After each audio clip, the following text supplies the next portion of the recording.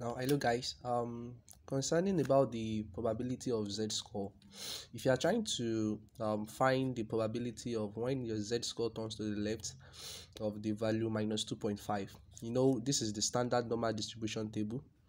And if you are trying to find the value for this probability of z-score that you have, the minus 2.5, you usually check minus 2.5 under 0, and that gives us what?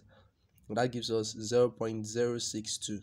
So without making use of the table, this calculator will surely work based on that. So now let me explain that very well.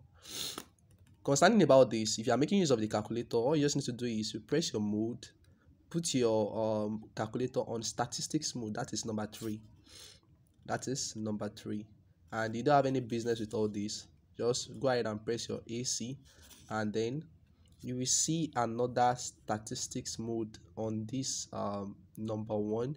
So you have to press shift and number 1, shift and 1, and then I'm dealing with distribution, okay, probability distribution. So we are making use of number 5, and then what am I trying to find? I'm trying to look for the probability of z-score.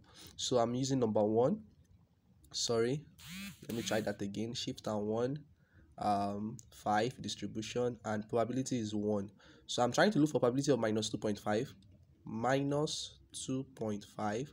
So let's now confirm whether it's going to correlate with the value we have here. Minus 2.5 is 0.0062, and that will actually give us an answer in standard form, which is what?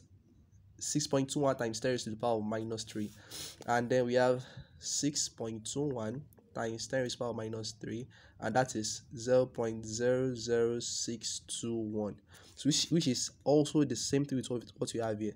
So that's how to make use of calculator. That is Casio Fx991es Plus calculator. And for minus 2.64, the same to be applicable.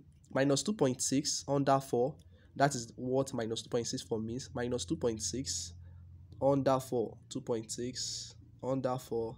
So I have 0.0041. Now let me confirm that with calculator. I will go through the same steps, which is shift and 1, and then 5 is the distribution. Probability is number 1 of minus 2.64. Now let's confirm whether it correlates, and equal to, I have 0.0, that is 4.15 times 10 raised to the power minus 3. 4.15 times 10 raised to the power minus 3.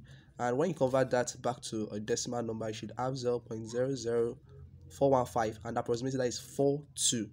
And I think that is what we got here. Minus 2.6 under 4, and that is 0.0041. So approximately that is 42. So that is how to make use of calculator. Thank you very much.